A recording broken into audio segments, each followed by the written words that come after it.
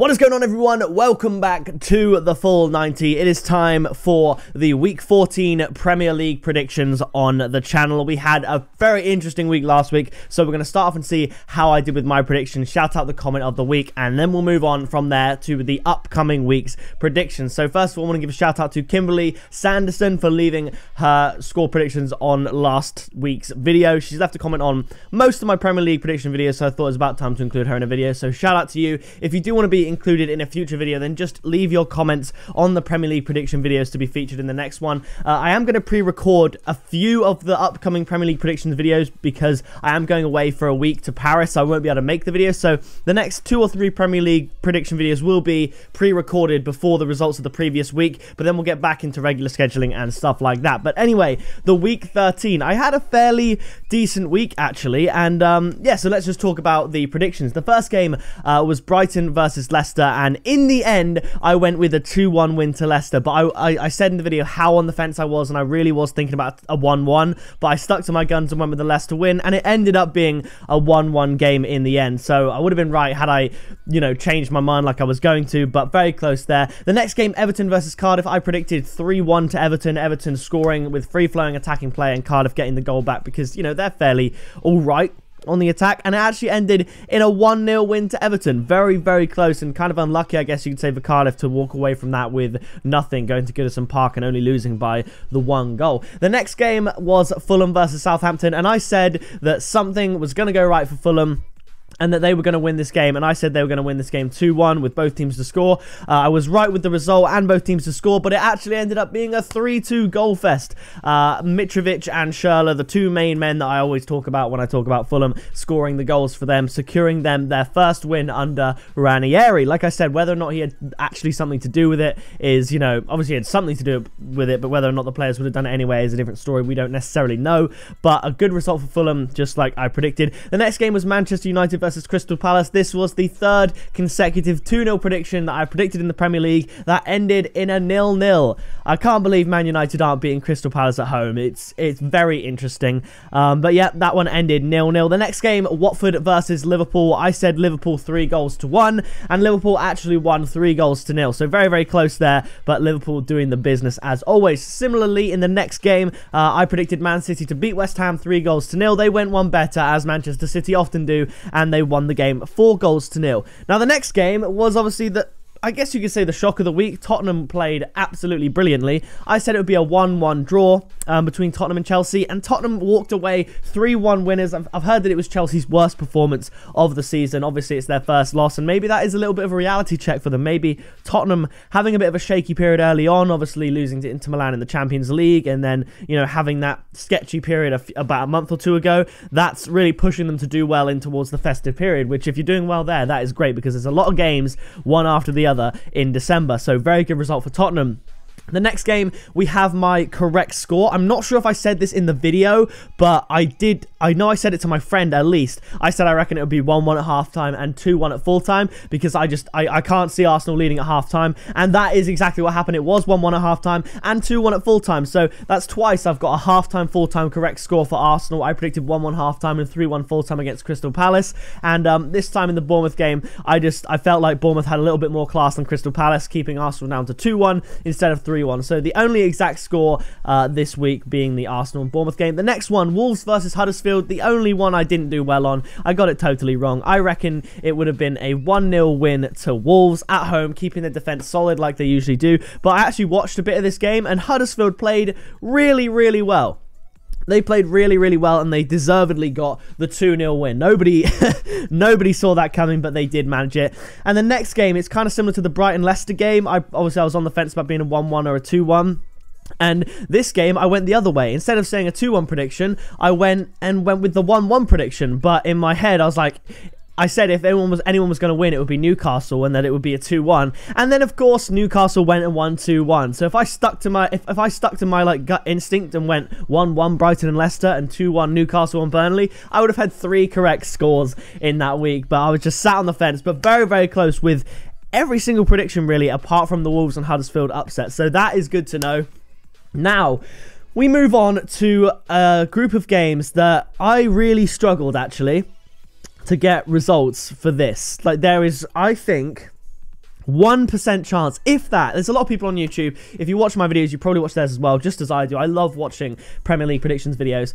I will be very, very surprised if there's anyone who chooses all 10 predictions just like me, or even half, you know, because I am going, I don't know if it's risky, but part of me thinks they're not going to happen. But then when you go for the predictable scores, they never come true. You never get 10 out of 10 score, correct score predictions. Otherwise, you're insane. Like, I put these correct scores into an accumulator, these 10 correct scores for today's video, and the odds of them all happening came to about 23 billion to 1. So, it's not going to happen, really, but, you got to predict the score, and some scores got to happen. So we'll go through either way, kicking it off with Cardiff against Wolves. Now, this was a tricky one. Cardiff held Everton to just a 1-0 loss, and Wolves lost to Huddersfield 2-0. So I was very, very tempted. This is basically exactly the same as the Brighton and Leicester game.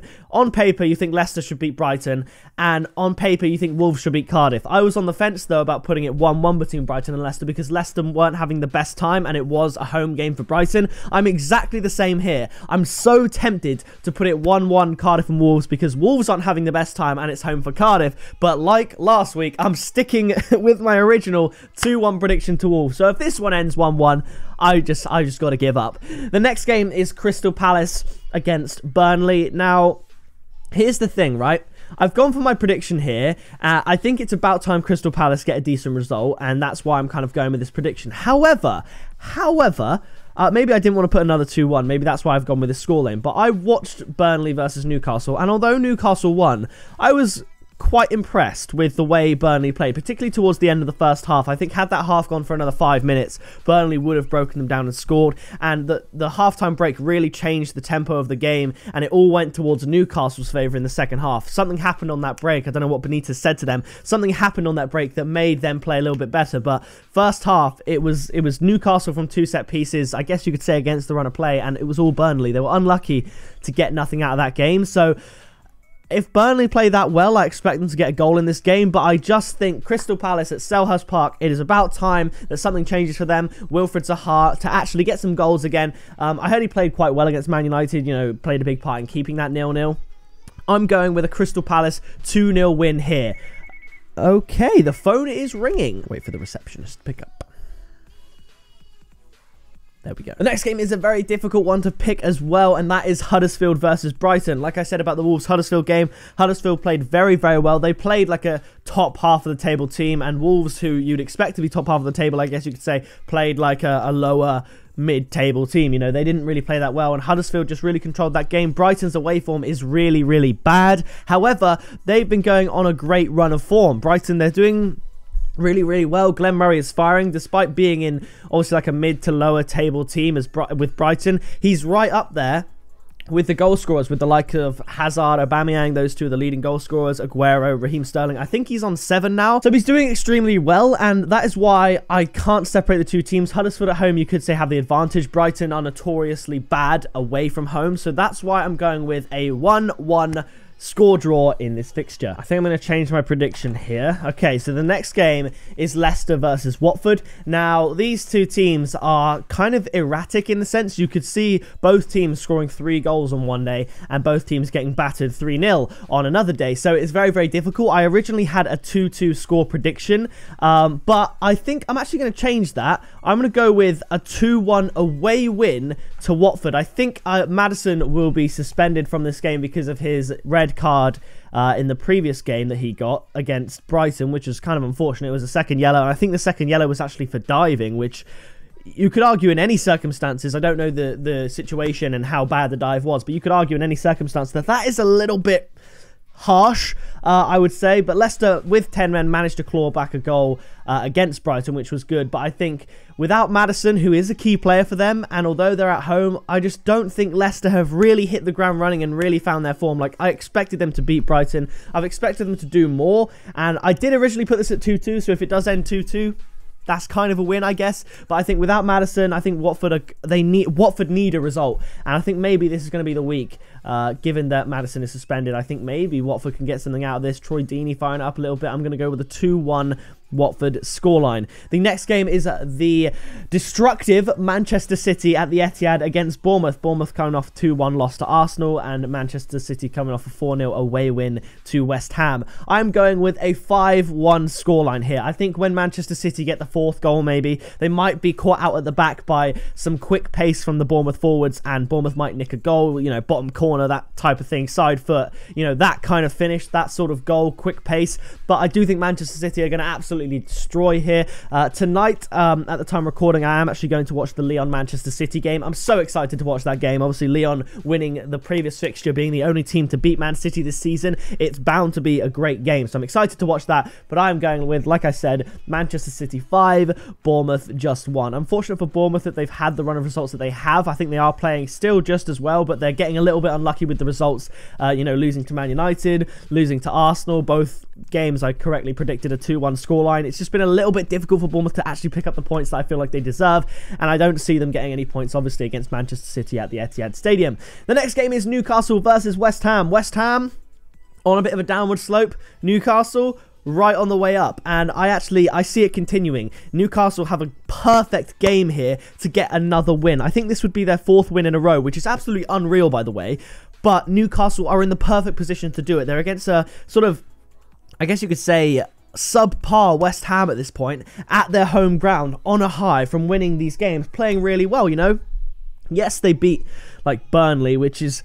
Burnley, they've been shaky and stuff, but West Ham, they've just received an absolute battering from Man City, and I think their confidence is going to be lower than Newcastle, and I think Newcastle can win this game 2-1. Had I stuck with my gut and gone with Newcastle to win 2-1 like I thought, it would have come through, so that's what I'm going for. The next game is Southampton versus Manchester United, and I think, although United are having a shocking time drawing to Crystal Palace, I think they're going to win this game. It's going to paper over the Mourinho cracks. I think Man United are also going to beat Young Boys in the Champions League. I predicted 2-0 for that. We'll see how that turned out. I'm going with a 3-1 win here to Mourinho. I just think it's about time Man United get some goals. I think they will concede because they're leaky, and I think Southampton will have the passion at home to get at least a goal. Maybe it'll end 1-1. That is also a scoreline that could happen, but I'm going with the Man United win here. The next game is Chelsea versus Fulham. Fulham coming off of a good win. Chelsea coming off of a very bad loss. I think Chelsea are going to turn up. They're going to just make a statement and say, you know, we're still here. We're still in the race. We want to play ball, basically. And I'm going with a 3-1 win to Chelsea against Fulham. After that, we have the game of the weekend. Arsenal versus Tottenham. I normally like to wear Arsenal shirts for my full 90 videos, but I did wear the Arsenal shirt when I recorded yesterday, so it just so happens I don't have the Arsenal shirt today. It would have been great for the thumbnail, but it is what it is. And I'm an Arsenal fan, but I think this might be this is going to be so tough. This might be one of the situations where Arsenal get found out a little bit. They haven't lost since they lost 3-2 to Chelsea and 2-0 to Man City before that in August, I think. That's the last time they've lost this season. It's unreal. 16 maybe, possibly 17 games unbeaten. They might have Europa League as well, so that might change. I'm not entirely sure. But I think this Tottenham side are on a high. I expect them to beat Inter Milan 2-1, and I'm going with the exact same scoreline here. Maybe I'm appearing unbiased to try and not appear biased for the team that I support, which is Arsenal. But I'm going to say in this video a 2-1 scoreline to Tottenham. But just like the Liverpool game, Arsenal could easily get a draw out of it. Maybe Arsenal will win. Don't get me wrong. I would absolutely love an Arsenal win here. That would be my favourite result. But I think if I'm being realistic, but also a little bit risky, because Arsenal are a decent side and they are at home and they've got good attacking power, I'm going to go with a 2-1 Tottenham win. Don't hate me, Arsenal fans. I want them to win, but let's just see what happens. And the final game is Liverpool versus Everton. Obviously, I'm going to be watching the PSG-Liverpool game. That is going to be super exciting, but I am going to go with a Liverpool win here. Just 2-0. Quite low scoring for Liverpool, but they haven't been scoring as many lately, so that is going to be the score there. Liverpool 2, Everton 0. So that is going to do it for my Week 14 predictions. If you did enjoy, be sure to leave a like on it, subscribe today, and turn on the bell to be notified every single time I make a new video. And yeah, I'll see you in the next video very soon. I would have talked more about the Liverpool game, but I'm going to be honest, my camera's about to run out, so yeah. Catch you later.